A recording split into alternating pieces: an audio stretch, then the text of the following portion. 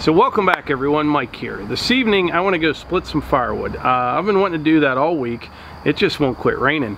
During the month of September we got somewhere around 15 inches of rain. I had never remember September this wet, so it's been really hard to get anything done. And it's actually supposed to rain again this evening, so I'm going to split wood until either I'm done or it pours down rain, one of the two. What I'm going to be using is I'm going to try out those IBC totes. If you don't know what I'm talking about, I'll put that video up here. An IBC tote, I think they call them a intermediate bulk container. You've all seen them, I'm sure. It's like a wire cage on a pallet with a tank in it. You remove the tank, cut the front of it out like I show in that video, and it should work pretty well for you know, storing and transporting firewood if you have a tractor or skid steer or something like that with forks. So I just kind of want to see how it goes, how long it takes to fill it as well. They hold a little bit over a face cord. These ones are 4 feet high, and I'm going to kind of stack it in there. So we'll just see how it goes. But before I do that, I want to show you something. Check this out. Battery powered chainsaw. This is a Stihl MSA 200C. I never would have considered using a battery powered chainsaw for anything until I used the Stihl HTA 85 pole saw. And I was very impressed with that. But this has the same 300 amp lithium ion battery. And this is a pretty cool little unit here. Now don't get me wrong, this is not going to replace the MS362, but we're going to try this out sometime this weekend, weather permitting. And what I want to do is a real good test on this to see exactly how much firewood you could cut on a single battery charge. So if the weather cooperates this weekend, I'll do that. So what I want now is for you to comment below of how much firewood you think you can cut with this thing on one charge of a battery. Now remember, a cord is 128 cubic feet. So what I'll do, I'll cut up a bunch of firewood until the battery runs dead on this. I'll split it all up and stack it, and we'll get an accurate measurement. So I'm going to take a stab at it and say 1/6 of a cord, maybe a little bit more than that. So in other words, a face cord is 1/3 of a cord. That would be pieces cut 16 inches long, a stack 4 feet high, 8 feet long. So I'm going to say about half of that. Yeah, 1/6 of a cord with this battery powered chainsaw. That's my guess. So in the comments below, enter your guess, and sometime later in the weekend you'll see the video on this, and we'll put it through the paces, see how it does. Anyway, I got to get started splitting wood because it is going to rain. I just checked the radar.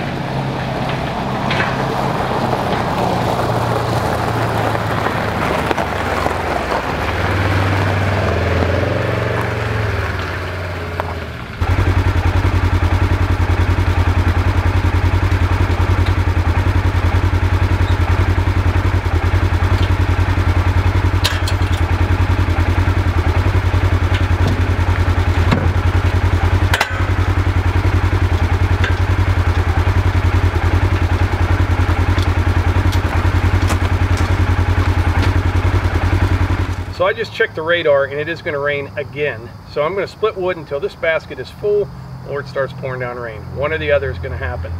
But anyway, it is now 20 minutes after 5. So what I'm going to do, I want to see how long it takes to fill this basket using this Black Diamond 25-ton splitter. I haven't used this a whole bunch. I might have split maybe 6 full cords so far, something like that with it.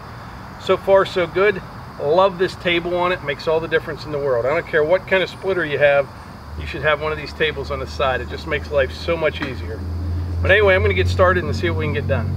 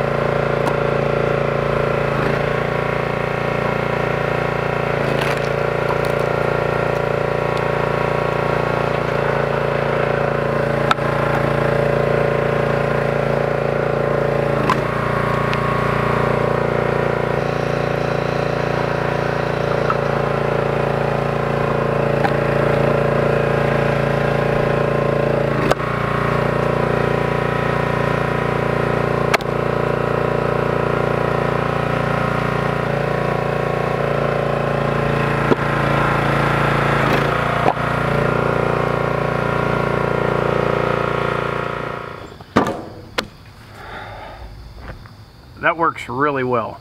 I mean, you could almost use one other person, you know, stacking in the basket, but when it's right there beside you, it doesn't take long at all.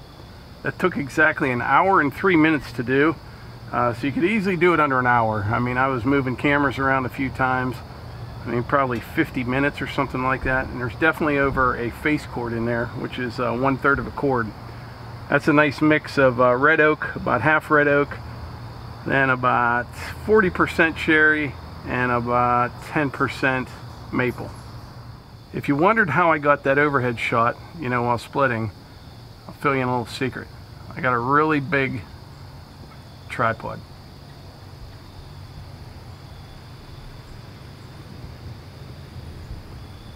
See up there on the forks? Got one of those little Sony FDRX 3000 action cameras up there.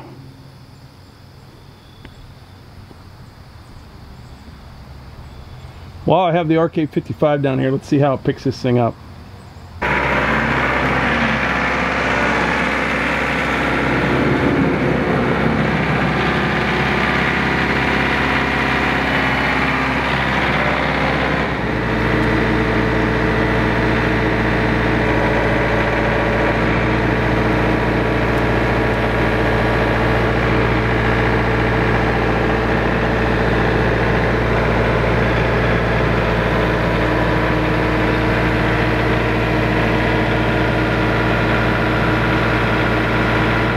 So far I'm pretty happy with the refurbished IBC totes, using them for firewood like this. Now, you know, I've only tried this is the first time. I don't know how long they're going to last, but I think it's like anything else. If you don't do anything dumb and you're not banging them around and you're careful when you're moving them with your forks, I think they should last a long time. And what's really nice about these things, you know, right from the log splitter into the tote, you can set it off to the side and wait till the wood dries, and you won't have to touch it again until you're ready to use it. And you can also take those tanks that came in them, cut them in half in a diagonal, and set them on top, maybe zip tied on, make a nice roof over top of it. But these should work pretty well for me. I'm not going to do all my firewood in these totes. I'd have a whole bunch of them, but I'd like to have maybe 15 or 20 of them. And then for the neighbors that buy firewood and things like that, or even if someone wants to come with their pickup truck, I can just come down and lift one right in their truck, strap it down, and they can be on their way, return the tote later, something like that.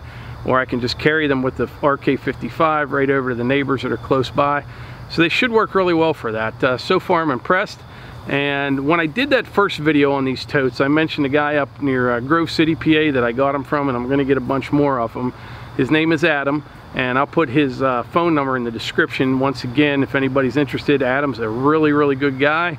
He's a go-getter and he works hard. He's got a nice place up there in Grove City, and he has a good ongoing supply of these totes. So if you're interested in that, his phone number will be in the description. You know, if you're in the Pittsburgh area, North Pittsburgh, probably the whole way up to Erie, into Ohio a little bit, you might be able to make something work with him. Also, don't forget, in the comments below, give your best guess on how much firewood I will be able to cut on one charge of the battery and that steel battery powered chainsaw that I showed you at the beginning of this video. I'll do that video sometime this weekend. Pretty happy though. I beat the rain here this evening. Just a little bit coming, it looks like, on the radar, and then Friday, Saturday, Sunday, and I think even Monday, no rain. That's what they're saying. I'll believe it when I see it, but that'll be wonderful. I got a ton of stuff to do, and I'm pretty excited for some nice weather.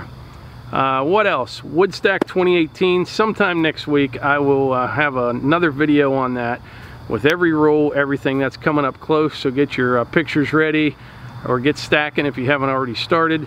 And the Paul Bunyan show on October 6th, I think it's that Saturday. Melissa and I will be there.